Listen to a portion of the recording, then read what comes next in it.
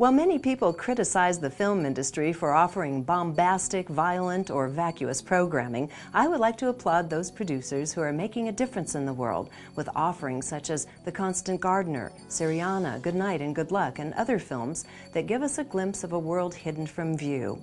Filmmaker Robert Greenwald is among those brave producers who dare to speak out. His documentaries Outfoxed and Uncovered the Iraq War paved the way for his newest film, Wal Mart, The High Cost of Low Price. It started with the other films I did, Uncovered, which is about the reasons for the war, and Outfoxed, about Fox News. Fabulous documentary. Thank you.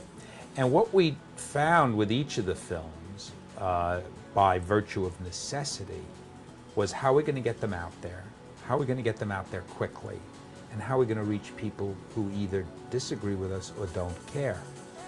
Well, you can't move quickly by going through traditional gatekeepers. That can, good or bad.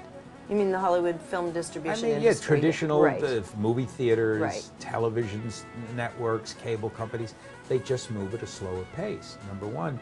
And number two, if you go strictly traditional, it's going to be harder to reach the people who are disagreeing with you. I mean, let's think about it for a minute. And again, I only realized this after the fact, but who's going to spend $8, $9, or $10 to see a documentary with a point of view that you radically disagree with? Right. Not going to happen. Right. But it's playing at your church. Right. Your neighbor says, come over. A member of your family who you can't stand politically says, sit down and watch this. That's a whole other story. Absolutely. And that's what we've discovered with, again, each film making more inroads in it. And with the Wal Mart movie, our organizer started before I started shooting anything. She was there first, Lisa Smithline, who's right down in the corner office here.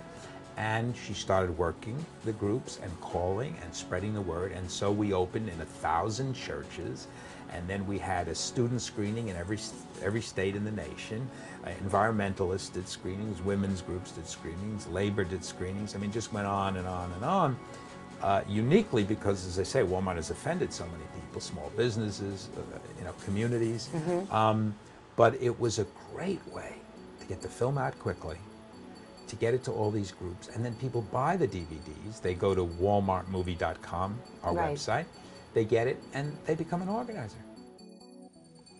In this interview, he also talks about a new television series in partnership with the ACLU called The Freedom Files.